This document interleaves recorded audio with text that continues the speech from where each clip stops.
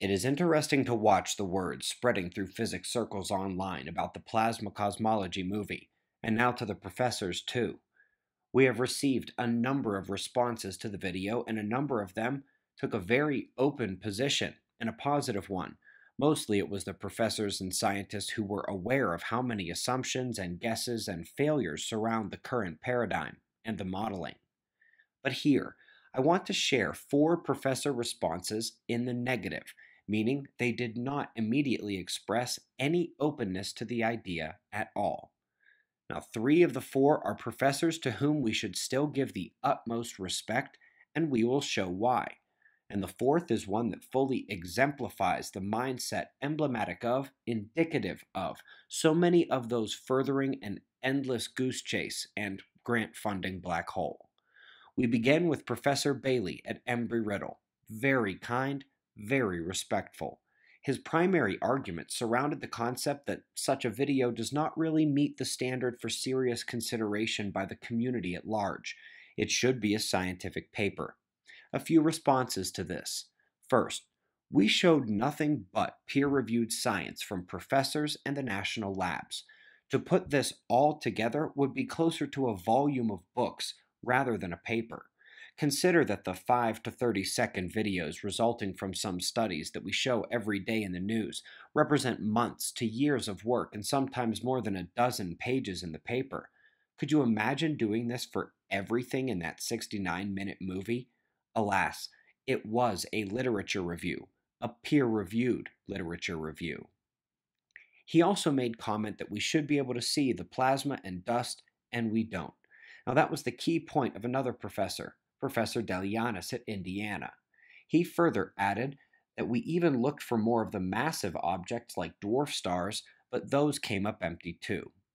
Well, sadly, this is where that impossibility of a professor keeping up with all of the journals and the up to 200 new papers a day comes into play. Here, we show on a daily basis the dust and plasma discovered in plain sight. The newest proposed instruments are expressly expected to reveal more of this material, like the lost light of Hubble, which is still missing from models even though that paper was published 6 months ago.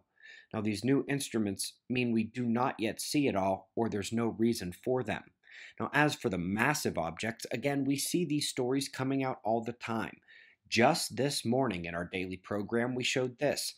ALMA, not only revealing supermassive galaxies hiding in plain sight, hiding from Hubble, but their abundance in the early universe is way too high for the current dark matter model to explain. That's why it was one of the top stories in the morning news.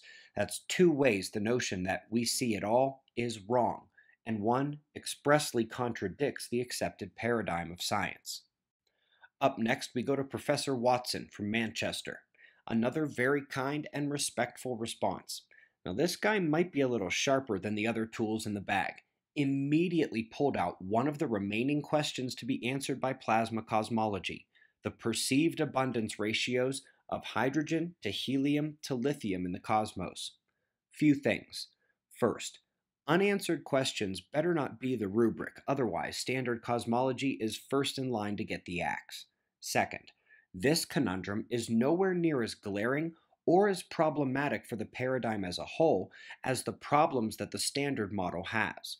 Third, this conundrum only exists if we see everything, account for everything, and their interactions, a claim I don't see how anyone could make. Still, a very good example of a brilliant, hard-working, respectful professor here.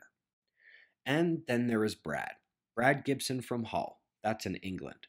This man was somewhat less than courteous, especially when I emailed him back and the words delusional and nonsense started coming out. But on to his arguments. First, he said that plasma cosmology had been debunked, which technically isn't all that different from saying we don't see the plasma and dust, which the other three professors did say, but forgetting the fact that its discovery is still ongoing, as we mentioned in the movie and as we show here every day on the news. He is referring to Jim Peebles in 1993 and the thwarting of the plasma dissidents to mainstream cosmology. Yes, we did directly address that part in the movie. Not sure he watched that part. And obviously, the discoveries are ongoing in that realm too, photon and CMB ranges. He then suggested that Illustris does have everything that we said it didn't as a simulation: the newly discovered dust and plasma and star to star interactions up to galaxy clusters, things like the radio bridges and plasma filaments.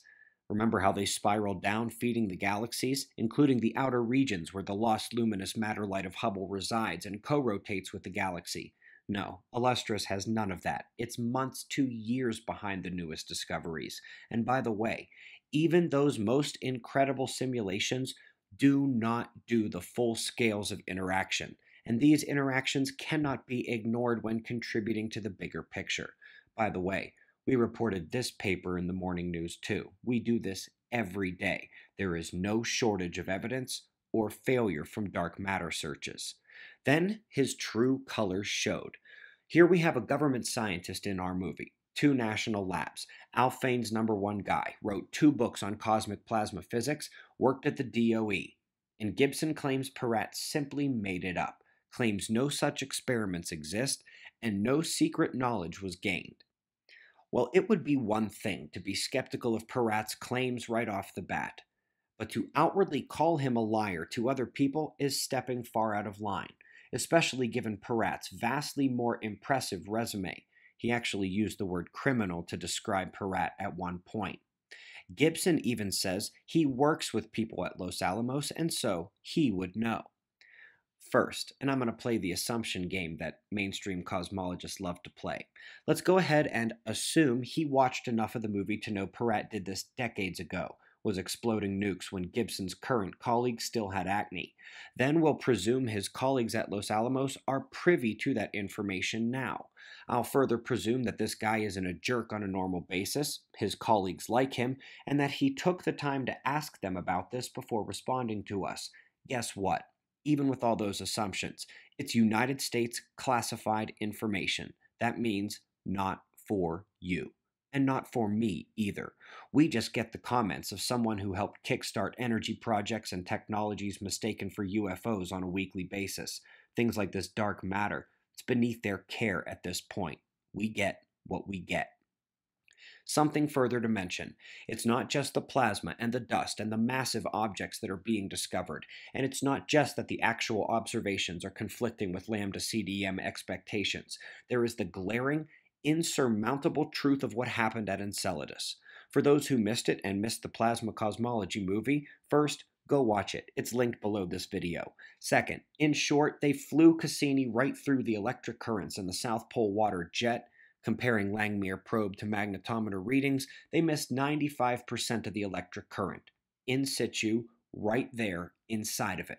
The reason was the dust, which they also didn't see very well until they got right there to measure it, and even then, it was hiding the plasma on itself. 95% missed in situ. How much electricity do we see in deep space? None of it. Absolutely none of it. By the way, I have heard the argument before that it was not a cosmological study they did at Saturn's moon, and so it doesn't count. More to come, literally every day. I'll see you in the morning. Be safe, everyone.